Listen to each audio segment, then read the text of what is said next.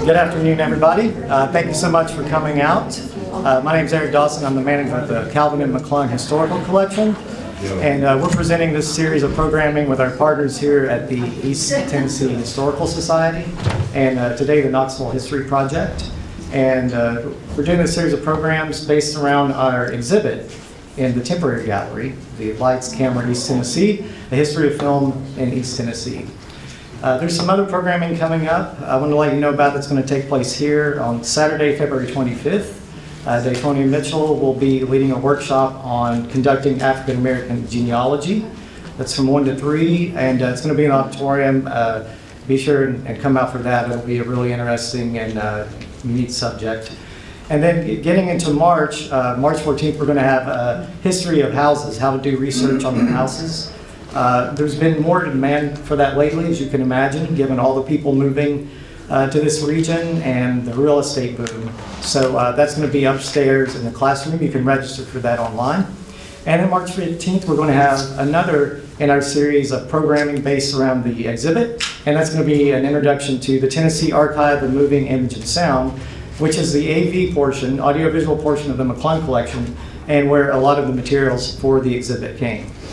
But today we're going to take a look at African American theaters in Knoxville Segregated area. And we're really happy that to have two really esteemed and knowledgeable people to speak of that. Mr. Robert J. Booker, who of course had firsthand experience and talk about his time going to Bijou, the Gem, other theaters. And then Jack Neely from the Knoxville History Project, who will be leading conversation with him. So thank you all for coming, and let's welcome.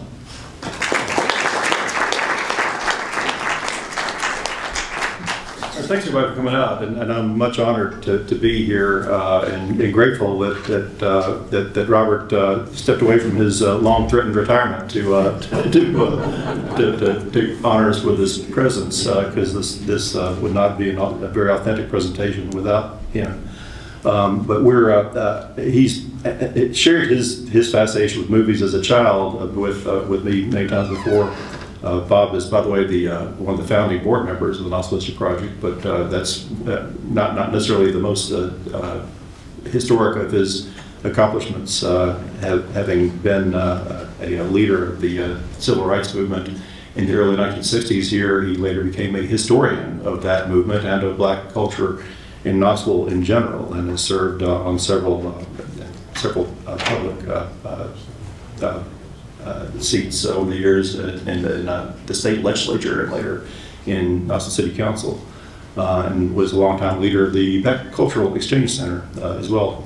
But there's a particular irony about talking about movies and the black experience, because motion pictures came to the fore in the 1890s, basically. And as I've learned, one thing I learned from the great exhibit just down the hall is that I'd heard some rumors about early motion pictures being shown here in the 1890s on sheets outside at the old Turner Park on the north side of town.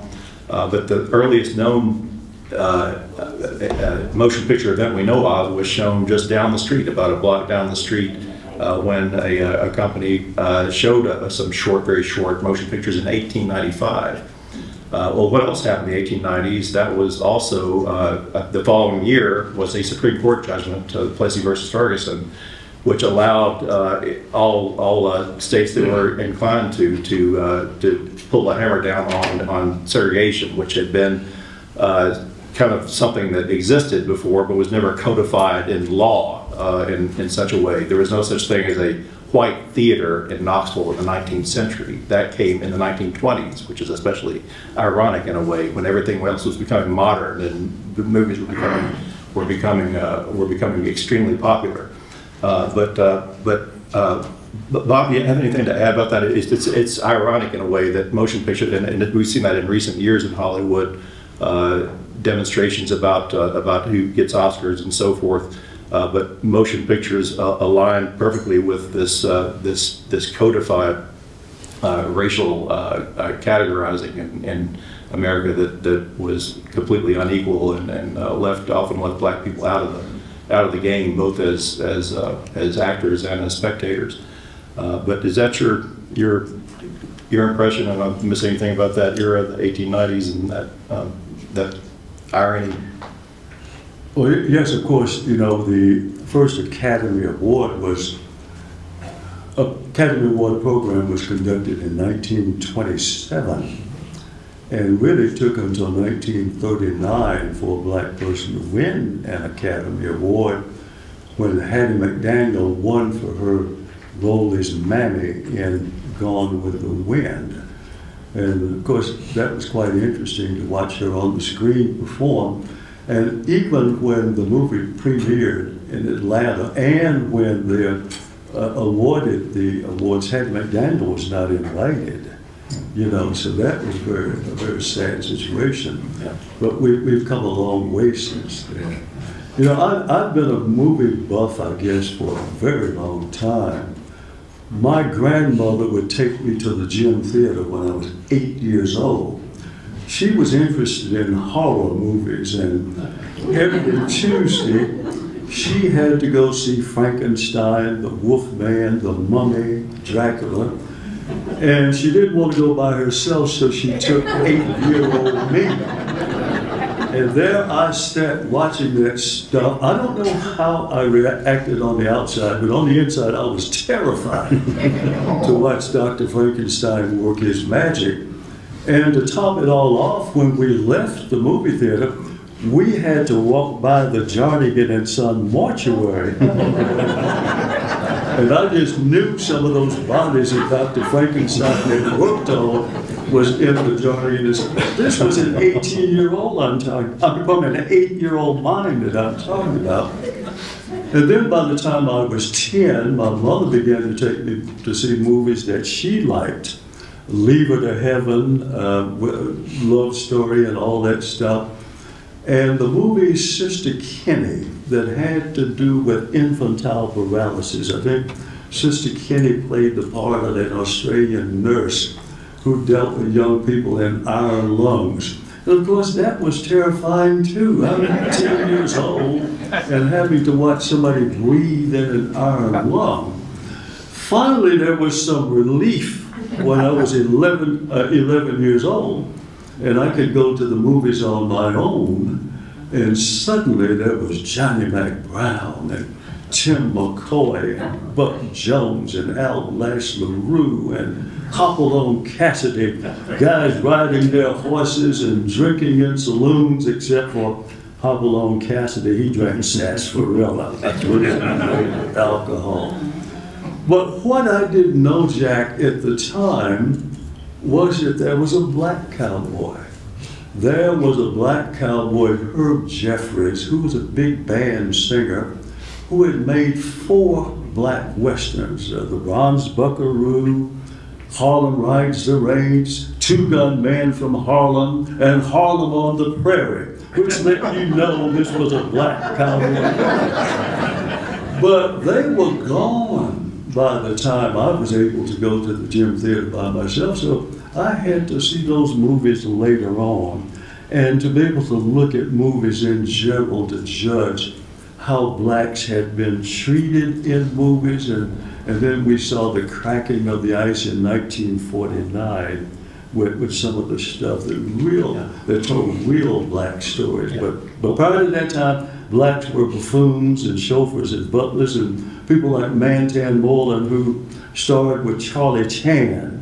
And every time you mention a ghost, his eyes all but popped out, because that's how Hollywood portrayed black people in those days before the early 1950s when Sidney Poitier came on the scene. Yeah, there were white buffoons too, but the difference was that there weren't any black people in heroic roles or in complex dramatic roles until later. But I want to talk about how black cinema evolved here in town. It's really interesting to talk about how cinema evolved. By 1900 or so, the turn of the century, there were like penny arcades or whatever. You could watch some movies. You could watch. Somebody showed short movies as a novelty at vaudeville shows, and just very short films of a train or even of the execution of Leon Zolgos in 1901, the assassin of McKinley.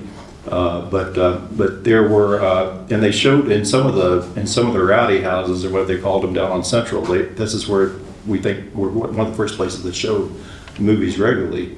And there weren't many movie theaters until the early 20th century. And one of the very first ones, is fascinating to me, was opened by a guy who was raised in slavery, Cal Johnson. In 1907, opened a movie theater on Central Street, and he was in late middle age at this time. You don't think of people his age as being up to date with the latest technology, but he was apparently interested in the idea of motion pictures in 1907. He was how was it, 60 something years old at the time, and but opened this place called the Lincoln Theater down in what we know as the Old City area. And we don't. I wish I knew more about this. We have a few slides we're going to show later. We have an early. Yeah, here we go. Here's an early ad for it. And the ads that you see in the papers were mostly aimed at white people, so we don't know for sure what they did on a regular basis, what they were showing there for black audiences. But this was a live show for I think both races that shown in Cal Johnson's movie theater. And this is the same Cal Johnson that had a chain of saloons and had, of course, the horse racing track on the east side of town. But this a remarkable business story in Knoxville history is that of Cal Johnson. This theater lasted, I think, only 3 or 4 years. It named it the Lincoln Theater. The Great Emancipator, I guess, was the inspiration for that. And that may have been the reason why the Lincoln Theater was a gathering place for early black Republicans. I found a few black Republican clubs would meet at the Lincoln Theater in that era. But in fact, I would love to find out more about this. I think we only know from a few scant ads and listings in City Directory about this. Do you know anything else about the Lincoln Theater? No, I don't, because it was short lived. But what is always interesting to me, that very last, the bottom of the slide there, no matter what blacks were doing in town, any kind of entertainment, they always made sure there were seats reserved for white spectators. And that always got me to read that phrase in the advertisement. Whether it was at Chilhowee Park, whether it was at the Gym Theater for a wrestling match or whatever, they made seating available. And they did it in different ways. Sometimes they had, I think, probably had a segregated section in South Chilhowee Park. They did it in the balcony, just kind of reversed the assumptions about what they used to do in churches and things. They would have the white people in the balcony. Well, you know, what's interesting to me, in 1950, I was a sophomore at Austin High School, and they showed the movie Hamlet at the Pike Theater. Now, this had won the Academy Award for 1948. And the city school board, or somebody in position, said our high school kids ought to see this movie because it's real Shakespeare. So they decided to show it at the Pike Theater. Pike Theater on Kingston Pike, which was later the Capri. Later the Capri. Yeah. And what they did, they put a rope up the center aisle, and all the black kids sat on one side of the theater, and the white kids sat on the other side of the theater. And that's interesting, that vertical separation rather than the other way is I've seen that a few times in the 19th century. I think, if I'm not mistaken, when Frederick Douglass spoke at Todd's Opera House, they had white people on one side and black on the other, and with a rope down the middle. Well, you know, that was 1881, and I've always been curious about that arrangement, but I never did know. But that was similar to the popular restaurant in the Old City, the New York Cafe. What they did, they built a counter in the center of the restaurant. Black people ate on one side of the counter and white people ate on the other side. So we had a way of sharing, but we did it without mixing. And that was run by Greek immigrants, so they just got here and were just trying to figure out how to make some money on this. And this is how they tried to reckon with American segregation. But anyway, but we had the Lincoln Theater, and there were a couple of other black theaters that came and went in the early days, but the best known of them was the Gym. Yeah, we had the Iola, which came about the same time, a little bit before the Lincoln. And of course, in Mechanicsville, they had one called the Booker T Theater, It had been the Ritz, it had been the Sunset, it had several different names.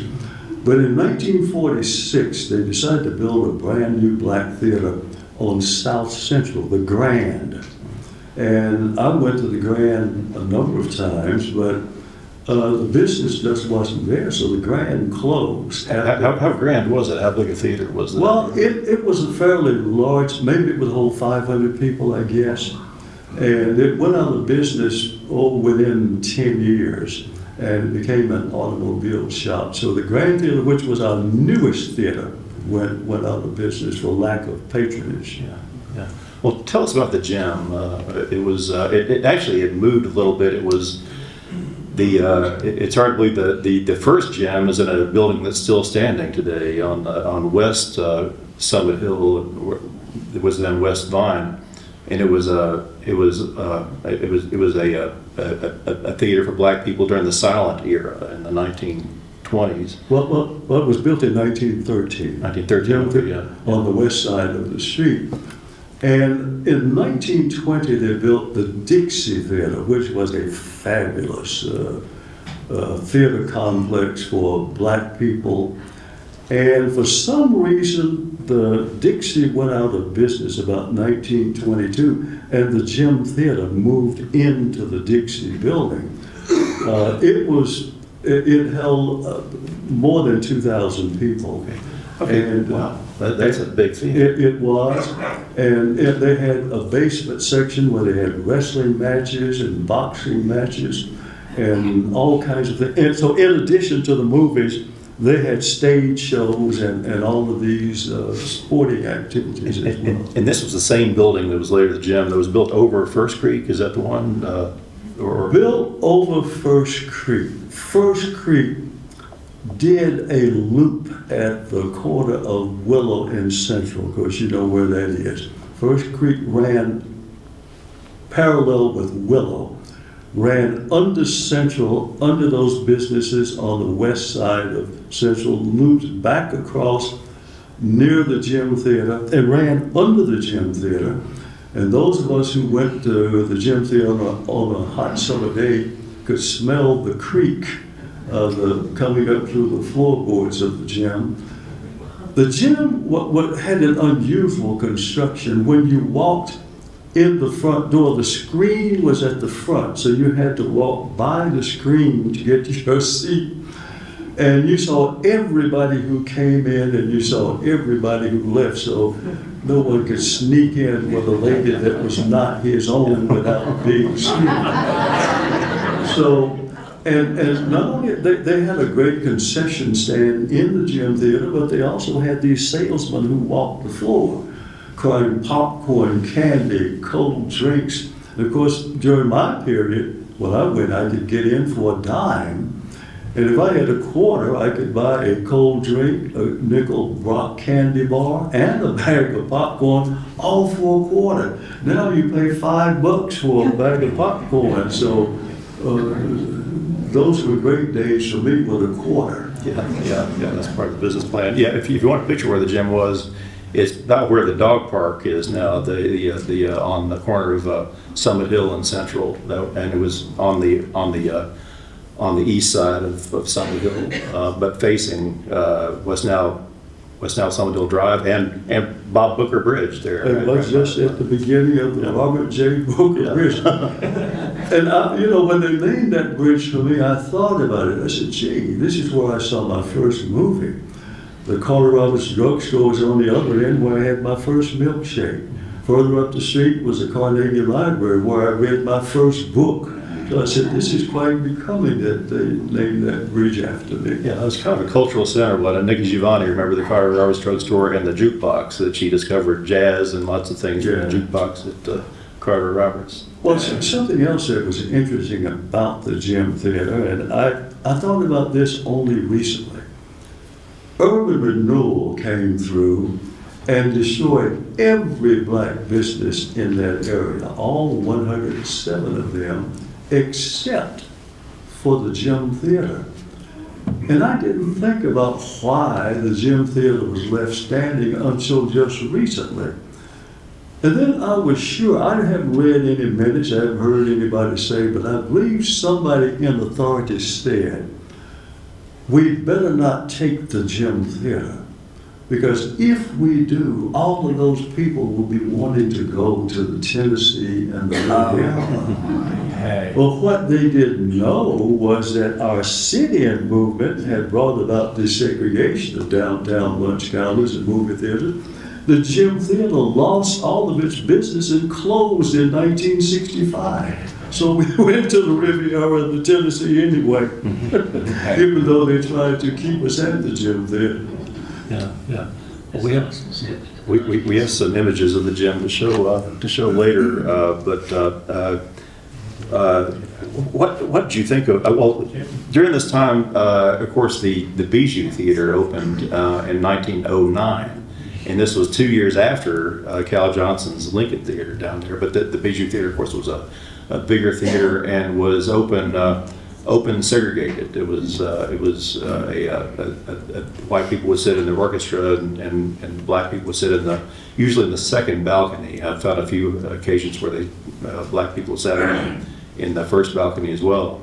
But the Bijou was kind of Knoxville's main theater, mainly for vaudeville and Broadway shows, and it's interesting. The very first we have a picture. This is supposedly taken the day of the night of the opening of the Bijou Theatre in 1909, and the attraction at the Bijou that night was a Broadway show by George M. Cohan called Little Johnny Jones. Little Johnny Jones. And that's we don't recognize that name so much as some of the songs that were introduced in that musical, including "Give My Regards to Broadway" and "Yankee Doodle Dandy," were both from that one show.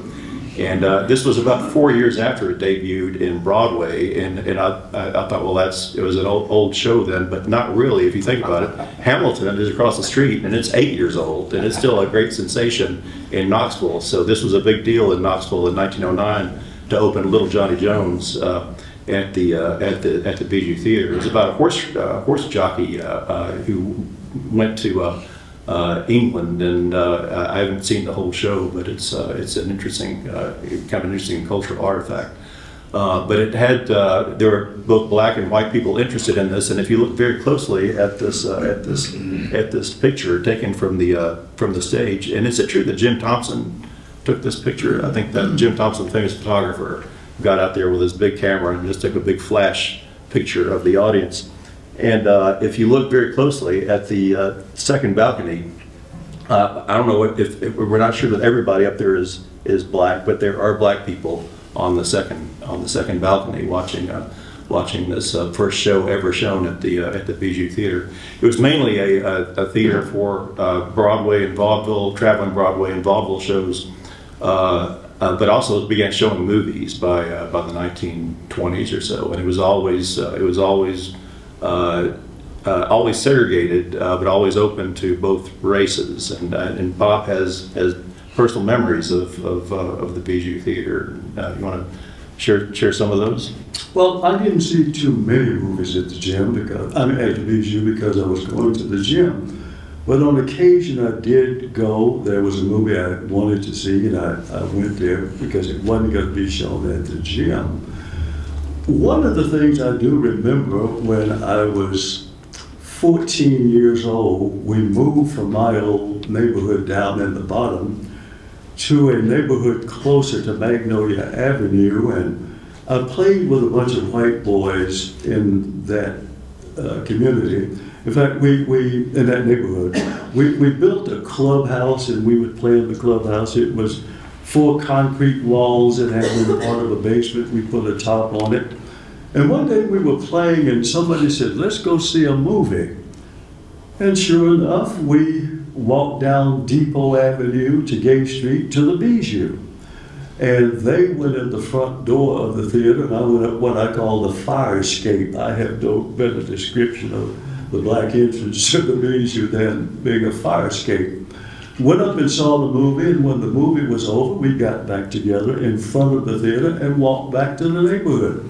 We made no plans for that. How we went to the Bijou, I don't know, but it was understood that all of us could go to the Bijou, so that's where we went. But it was interesting to sit up in that balcony, and it wasn't a bad seat. Because really, when I go to the opera at the Tennessee Theatre, I prefer to sit in the balcony. I'm sitting on the floor. Well, the site is kind of, well, you don't get the panoramic view from the balcony. I mean, you get that from the balcony, but you don't get it from the main floor. So, Yeah. my memories are not that clear about the Bijou because I didn't go that much. Yeah. Well, I should mention the Bijou Theatre is, they're renovating the second balcony, which since the 70s has been used only for lighting and technical stuff up there. But they're going to try to restore it and reopen it for audiences, and they're going to be very deliberate in their attention to try to interpret the black experience in the second balcony. And Bob has been helpful with that research. But it was a theater open to both races. Today we look, gosh, they were segregated. That's unfair. But then again, it was not like the Tennessee and Riviera, which were simply all white theaters. They they didn't allow black people to walk in the door unless they worked there. It was, but the Bijou was like that. But also the old Lyric was like that. Across the street was the Lyric, which was even larger than the Bijou Theater. And it was the old Staub's Opera House, and they showed movie. It was later a Lowe's movie theater in the 1920s, but it was a segregated theater, and was I think ended as a segregated wrestling venue in the 1950s. It was torn down in 1956 before the civil rights, the effective civil rights movement. But anyway, you told me you don't have any memories of going to the Lyric. No, I never went to the Lyric at all. You know, it became the Lyric in 1922 after it'd been installed all those years. But I saw the ads for the wrestling matches and whatever, but I wasn't interested in wrestling, so I certainly didn't go, and consequently never set foot in that theater at all. Yeah. One other thing about the Bijou I want to mention is that they, I found a kind of an awkward set of announcements and ads in the mid-1950s when there was a new movie with Dorothy Dandridge and who else? Mahalia Jackson. Pearl Bailey was in it, but called Carmen Jones, and it was an all-black cast interpretation of the opera Carmen in English. Yeah, with Harry Belafonte. Harry Belafonte is in it too. That's right. And it was announced for the Tennessee Theater, and then oddly they stopped talking about it being at the Tennessee Theater, and because the Tennessee Theater was all white in 1955, 56 when it came out, and then they announced it for the Bijou Theater, and that was I think that was to allow they knew that there'd be a lot of black interest in this movie. And wanted to maximize ticket sales, I guess, but thought the Bijou would be a better place for it. Well, I saw it in England. I was courtesy of Uncle Sam. I saw it in an unsegregated theater in England, so I didn't see it here in Knoxville. Yeah, I wish it's a fascinating movie to watch if you haven't seen it. It is. I have a copy of it in my collection. But and interestingly enough, those people were professional singers, but somebody else did the singing for them, both Harry Belafonte and for Dorothy Dandridge. I didn't know that. Yeah, somebody else did the singing for them. Wow. But I just can't imagine. We can only imagine the backstage discussions. Gosh, we have this all-black cast theater showing in an all-white theater. Is this really a great idea? And I think they finally. Well, Jack, that happened one other time. There was a theater on Gay Street, I'm forgetting the name of it now, but there was an all-black movie that was a musical, and they needed the right sound to present this picture, and the Gym Theater at the time didn't have the equipment, so they had it at the all-white theater on Gay Street, and later on when the Gym Theater was well equipped with the sound, the movie did come to the Gym Theater. So we've had all kinds of mixing and mingling sometimes with our movies that were unintended, I guess you might say. Yeah. Well, we have some more images. Paul, you want to show some more? Here's a picture of the Gym Theater. We have several of them, and we're kind of puzzling over I think they're mostly dated well, this is 1921. This is really early, and this was, I guess, just when it became the gym, or was it? That's right. It was the Dixie, because there was the Dixie sign up there, and by this time, somewhere in 1921 or thereabouts, it became the gym rather than the Dixie. Yeah, yeah. And it was a first-class building. They really built this building to do a lot of things with it. Yeah, and I think this is the First Creek is flowing underneath this building. And notice the traffic control tower up there. This was before we had automatic street lights. And there were about 10 or 12 of these traffic boxes across the city where a policeman would sit up in the box. You see a copper up there operating the lights depending on the traffic flow at the corner of Vine and Central at the time. They would turn on the red lights and the green lights and whatever. Yeah, it looks like that might be a barber shop down there with the striped pole, I'm guessing. Yeah. But, yeah, next one. Okay. Yeah, I had never seen this before. You know something about this. I was impressed. I'd always heard rumors about Mamie Smith, who was the first black woman to record, to make records and jazz records in those early days. That's what she was, and on my radio show, I played that record that she did. And tell us about your radio show. Are you still doing it? Well, yes, I have a radio show on KGN every Thursday and Saturday. Thursdays from 1 to 3, Saturdays from 10 to 12. And sometimes I feature music like this, and big band also. I play music from the 50s, 60s, and 70s. And one day I featured Mamie Smith to talk about her visit to the Gym Theater, and that crazy blues song that was her big hit that made her the first black woman recording artist. Yeah. And again, that last note special section reserved for white people. That's always interesting to me. Yeah. I could probably sing Crazy Blues, but I don't think I wanted to. All right, next one, please. All right, they also had some wrestling there. And yeah, Westergaard, Bob Ali, I'd love to know where, were these both black guys wrestling? Do we know about these guys? Well, I think so, for the most part they were. They had a lot of this at the Gym Theater during that period of time. And at Staub's as well. Yeah, next one, please. All right. Yeah, Frolics of 1934. And again, this is a little bit different kind of segregation. Rather than having sessions, they had a midnight show for white people after the main show for black people. But this was a live, I think a live show of Reuben Reeves and his orchestra. Butter beans and Susie. Regular shows matinee night, colored only. Colored only for the regular, but this was a special deal for. Yeah. Next one, please.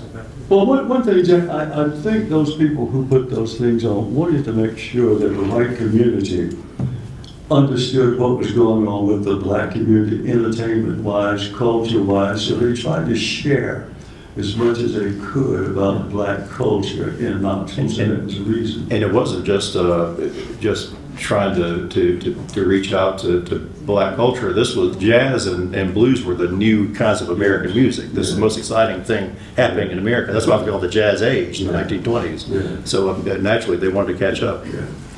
Earl Father Hines, I played a lot of his music on my show. He was one of those band leaders of the past who was top-notch, almost as top-notch as Count Basie and Duke Ellington. Yeah. He rated right up there.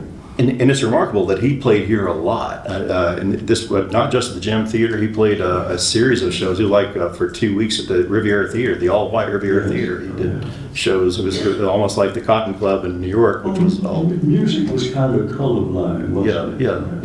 Yeah. But he played at places in Mechanicsville now and then. I don't know if he had friends here or what, but he played here almost every year for a long period of time when not everybody did in those days. But yeah. All right. Harlem Broadcast. truck. I don't think that the Grateful Dead trucking they're talking about. But the Haile Selassie stomp that's fascinating. Connecting to I don't know if the Rasta thing has something to do with that or what. Well, you know who Haile Selassie was? He was the president of Ethiopia, the ruler of Ethiopia at the time, and considered that more than that by some people. But yeah. But all right. Yeah. Here's a later picture of the gem. And some of these pictures looks kind of run down, and some of it looks all freshened up. So I guess we're cashing on both sides. Well, it burned down in 1942. Yeah. And it was rebuilt because, as I said, my grandmother would take me every Tuesday, and I said, "Mom, are we going to the movies?" She said, "No, lightning struck it and destroyed it." So we had to rebuild. You remember the earlier one and the later one? That's right. Yeah, lightning struck it in 1942. Yeah. Yeah, this the movie showing is Nancy Steele is Missing, and it's a kind of a B mystery from that era. I think it's a white cast movie, but they watched almost everything at the gym, it sounds like. Yeah, here we go. And Kidnapped. All right, this is the interior of the gym, right? Does that look like your memories of it, or do you? No, that's no. As I said, it was redone, and it looks there like the screen is at the back rather than at the front. So I'm not sure. I'm not sure about that. It was an interesting seat, though. Yeah. Yeah, that's not recognizable to me at all. Yeah. Dogtown Scandals. They would come up with all kinds of titles to get people to come in to see those shows. Ramble. And this is especially interesting if you look at who the star is featuring. Ida Cox, blues singer and Brunswick recording artist. She had become a big blues recording artist in the 1920s, was nationally known, and she has a special connection to Knoxville because about 8 years later, she was performing in New York, and I think it was the year after that, that she performed at From Spirituals to Swinging at Carnegie Hall in New York, which is a great big, it was a major series of African American recordings that they were made there. But she had a stroke in 1945, and it ended her regular singing career. And she moved in with her daughter, who was a school teacher who happened to live in Knoxville, Tennessee. So she was from Georgia originally, but moved here in 1945. Spent the last 22 years of her life here in Knoxville. So she's buried at Newberry Cemetery on Western. Yeah, her daughter let me borrow some of her early albums to hear the kind of music she was doing. Yeah. And because as she said, she did appear at the Bijou Theatre. What do you remember about her daughter? I never met her. Well, her daughter was, her name's escaping me right now, but she came to the Beck Center several times. And she lived on Louise Avenue, not far from the Beck Center. And she always came to talk about her mother and her career, so it was quite interesting. Yeah, Ida Cox was coaxed up to, she never made an album. Of course, the albums were not a thing in the 1920s, but her first album was one she made when she lived here, and it was called Blues from Rampart Street. And she went to New York to make it with the Coleman Hawkins Quintet. That album in my collection. Yeah. But it's great that at the time, the last few years of her life, she sang here only as a member of the Patton Street Church of God. Church of God. That's right. But I'd heard that she performed at the gym, but had never seen evidence of it until we saw these. And she was here several years in a row. And you see Ida Cox, Queen of the Blues singer. Yeah. 12 high brown girls. Yeah. Oh, word things, didn't we? Okay. And Lloyd Jordan, of course, in his 10:35. You know, there were 5 or 6 of those people, and they sounded just like a big band. And he too was one of those people who made a Western. He went out west and rode horses and shotguns and all that kind of stuff. So he's the only other one, big star I know of, who participated in a Western movie. He was a mainly noted saxophonist and band leader and a singer, right? Didn't he do Caledonia? Caledonia, yeah. makes your big head so hard. Yeah, but it's this is one of the very few ads for actual movies at the gym that we've seen, and like I say, the ads in the newspapers were mainly aimed at white people, and they didn't expect white people to see movies at the gym theater, but this was one that they thought might be an exception. I'm not sure if this movie was shown. It was a musical comedy, I think, despite the forbidding name Beware. I think it was a funny comedy, and I haven't seen it, but I've heard people say it's underrated and a fascinating kind of catalog of black performers. It may be his Western movie, I'm not sure. It may be the Western movie that he did. Yeah. But, yeah. Next, please. There we go. Yeah. Now, this is, of course, quite interesting, where Hollywood attempted to make black people more human in with their portrayals. This is a later edition of Imitation of Life. The first one came out in 1934, and it starred Claudette Colbert and Louise Beavers, I believe. And this one has Juanita Moore in the black role, and Lana Turner with Mahalia Jackson singing at the black character's funeral. You know, so I've seen both of these movies. Yeah, they're considered groundbreaking at the time. Yeah, they were. You see, even Sandra Dee is in it. Yeah. And Susan Conner is in there. I think she played the part, she was white, but she played a black role. I think that may be the one where she was trying to pass for white. You know, I get these movies mixed up now. I haven't seen either one of them in such a long time, but that's what it was all about. Yeah. I wonder if this showed at the White Theater on Gay Street. Next one, please. Teenage Millionaire. This was. This is Jackie Wilson. Yeah. Sensational guy on the stage, Mr. Excitement. He cut so many great tunes. In fact, he had a stroke on the stage, heart attack. He was in a nursing home for quite some time before he died. Yeah. He performed here some. I think he did a show at Caswell Park at one time in the late 50s, maybe. Yeah, he was one with an operatic voice. Yeah. I've seen him on Ed Sullivan.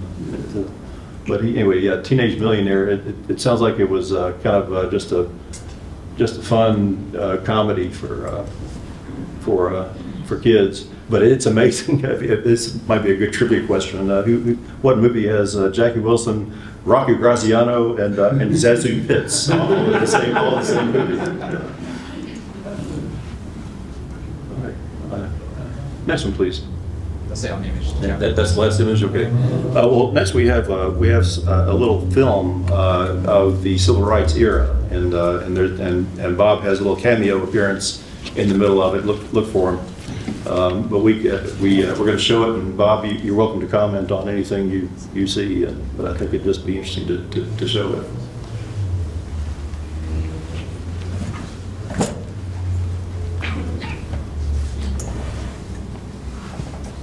It's silent, so you can talk over it. Okay.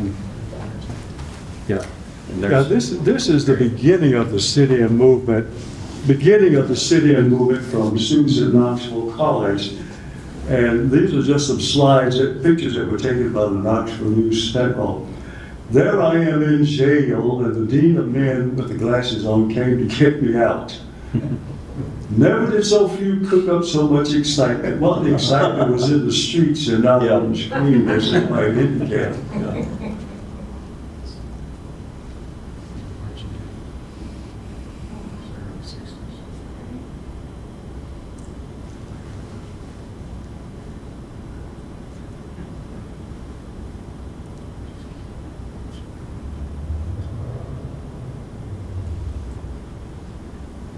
Yeah, is that the Tennessee law? One of Tennessee Yeah, All River, that's- I'm not sure which one. It looks like the Tennessee Act, yes.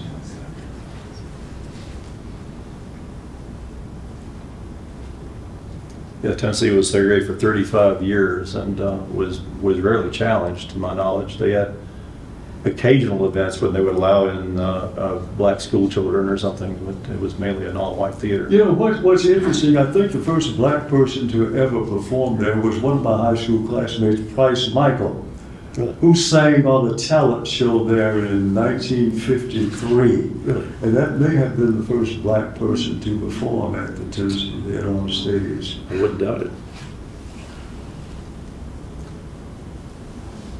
Jen?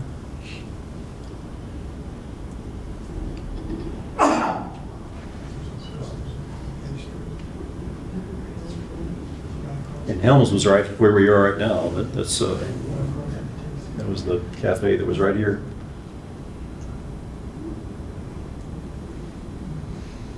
What year is that? 1963, probably. Does that sound right, Bob? This looks like 1963. I had gone by then. I was teaching in Chattanooga, so I had gone. And this was after I left. But you started some before you left, didn't you? Yeah, I did. I was in Bond before I left.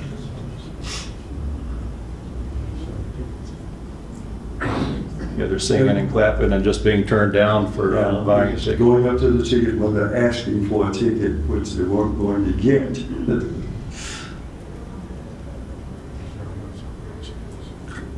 Yeah, all this is 1963.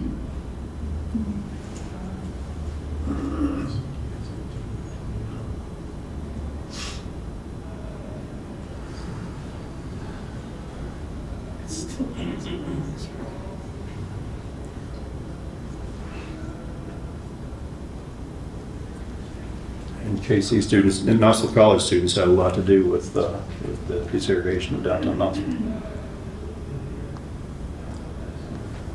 And it's mostly peaceful, but these characters on the left look like they didn't want it to be, maybe.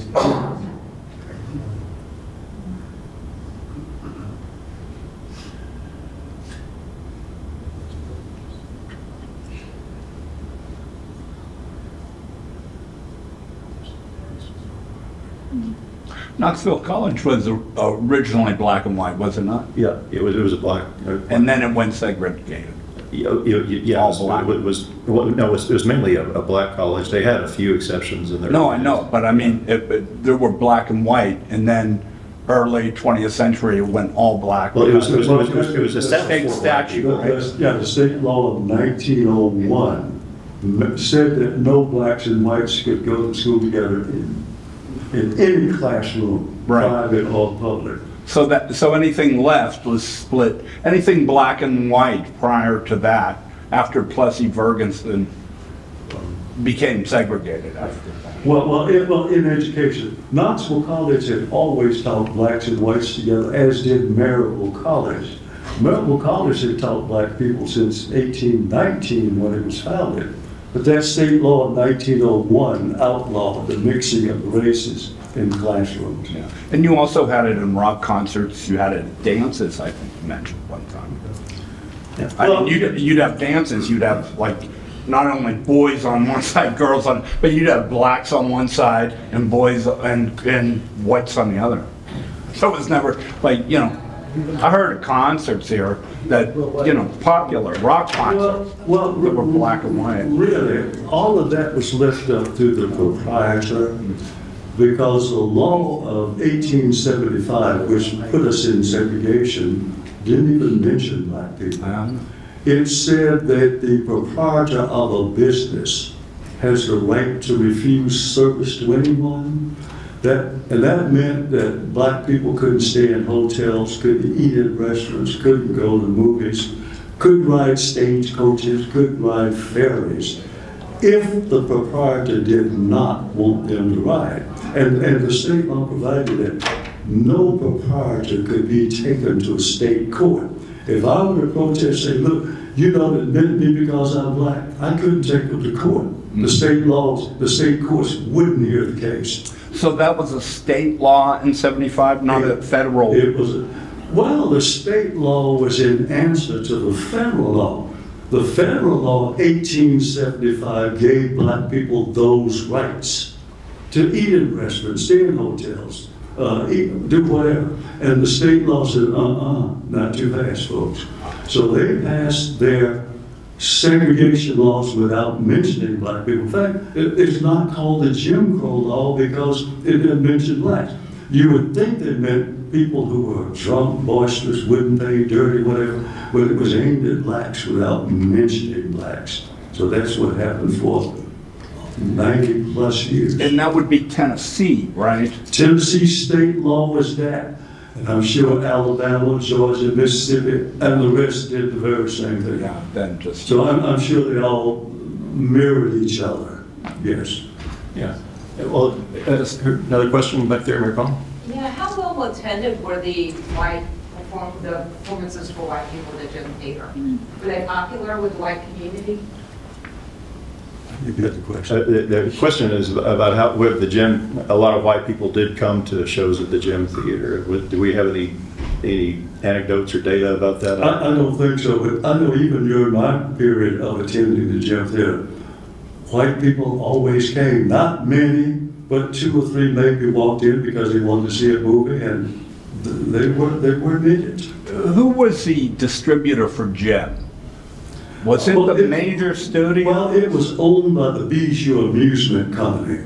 So I guess whoever furnished the Bijou and other theaters around, there were several in that chain. So I have no idea, but it was owned by the Bijou Amusement Company. Okay. Because it would seem to me that any business, like the Bijou or the Gem, would want as many people to fill the seats so they can pay their mortgage. Not really. And pay their bills. No, that wasn't the way they thought in those days. Well, That's the object. Now, some of the thinking was, if I let those people in, I'm going to lose some of my other customers. So, I mean, so. Oh, I see what, yeah, okay, yeah, okay. Because that's what we had to experiment with the sit-in movement. I see. Would integration of the lunch counters harm the businesses? Would white people continue to come? And it's very interesting to me because during the sit-in movement at Richard's department store, there was an empty seat between 2 white fellows, and I sat down. They paid me no mind. One had ordered a hamburger. When the hamburger came, he asked me to pass the salt. Passed him the salt. And then I said, "Excuse me, mister, but do you object to sitting beside a Negro?"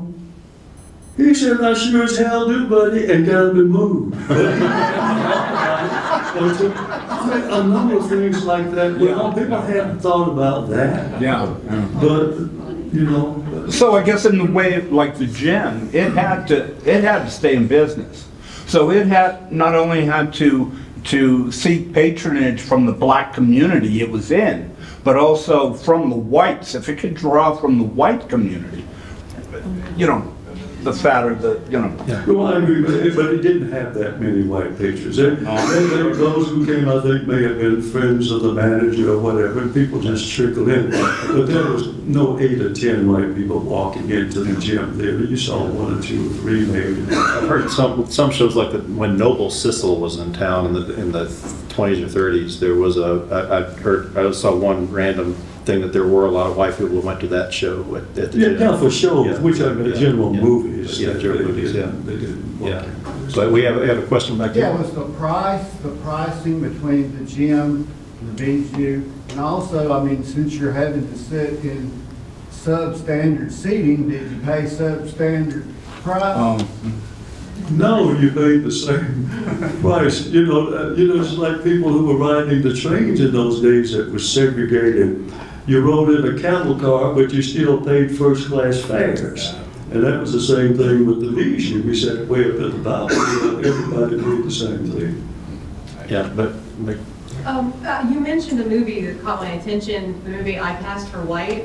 I was curious, like, if you said maybe it would have played at the Gym, because just in researching the exhibit on Eastern Tennessee Cinema, the lead actress, the white woman who plays the black woman who's supposedly passing for white, Sonia Wilde, I think her name is. Jake Butcher's wife. That's right. Yeah, married Jake Butcher, so I thought that was an interesting connection. But I was curious, do you remember, did it play at the gym, or? No, I don't remember that, but as I said, I remember Pinky, the actress, white actress Jean Crane played a black girl who was passing for white in Pinky, and her grandmother was Ethel Waters. And also in Lost Horizons, you saw Mel Ferrer, who was a white actor playing a black actor who was passing for white. So in 1949, there was a spate of those movies that with black people passing for white. Yes. Yeah. Question. What can you tell me about the Park Theater? You haven't mentioned it. I haven't mentioned it because the Park Theater was a segregated theater until about the very end. And I think I went there 2 times, or maybe 3 times. I think the first movie I saw there was Earthquake with Charleston Heston, and the movie was so small and the sound system was so heavy, I thought the theater was going to fall down every time the earthquake rumbled. But it was the Park Theater because it was in Park City. It was a white theater. I'm not sure.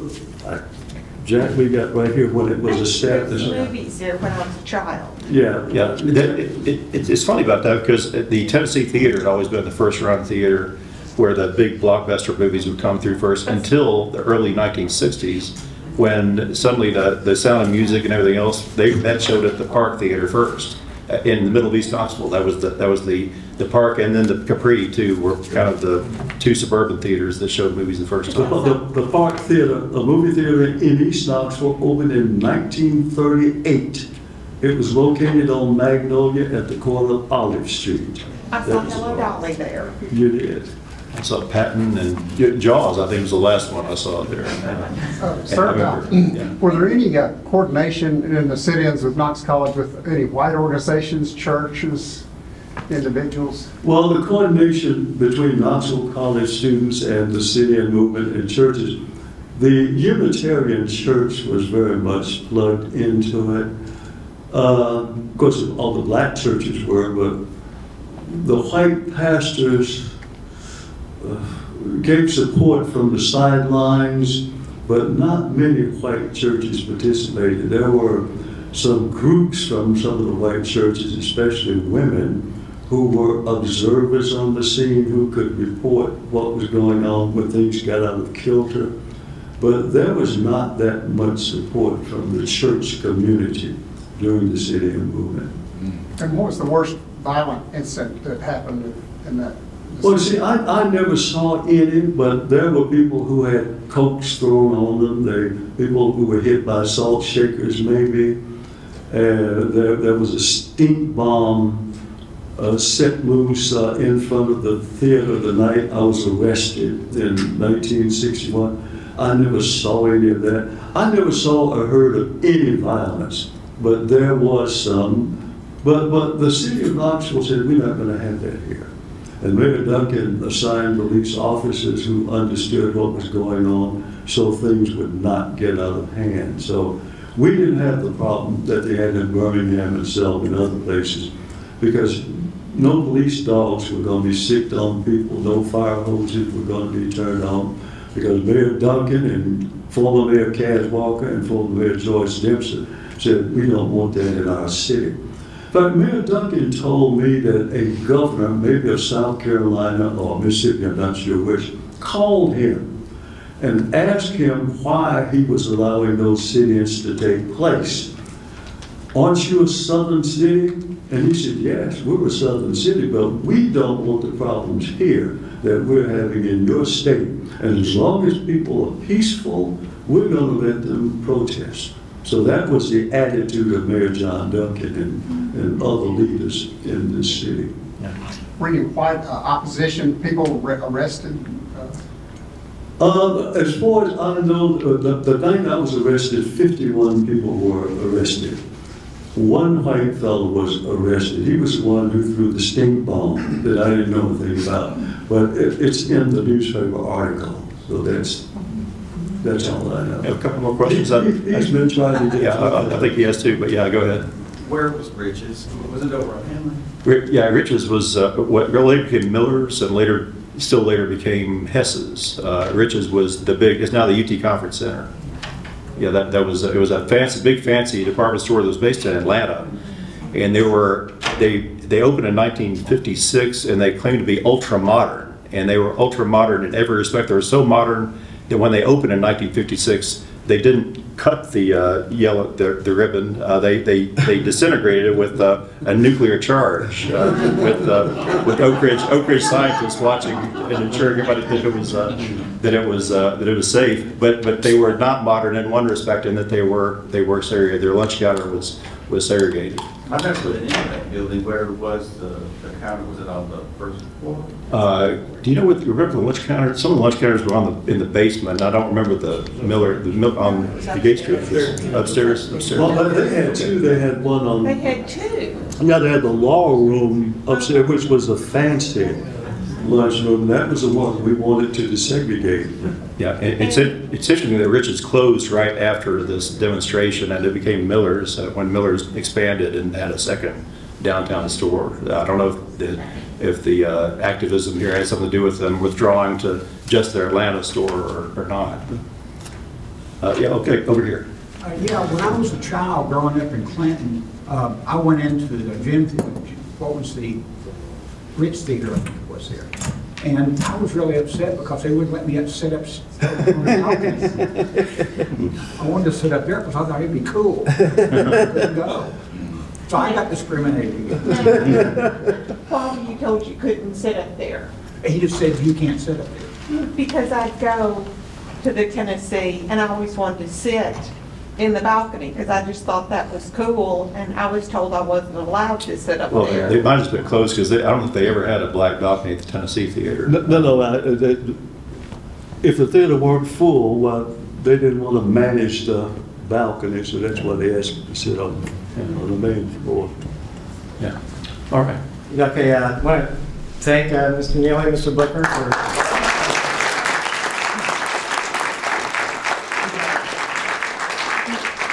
We're going to wrap this up, but you guys, will you hang around for a few minutes if anyone has a question? And I just want to mention, you were talking about Riches there.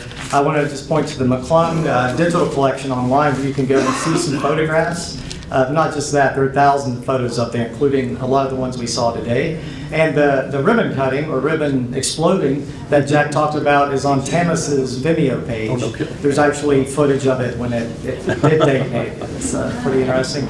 And of course, if you want to learn more about the history of theaters and movie making in East Tennessee, you're welcome to go down to the museum, and there's a video of Mr. Booker talking even more. So it's a great thank show. you all for coming. And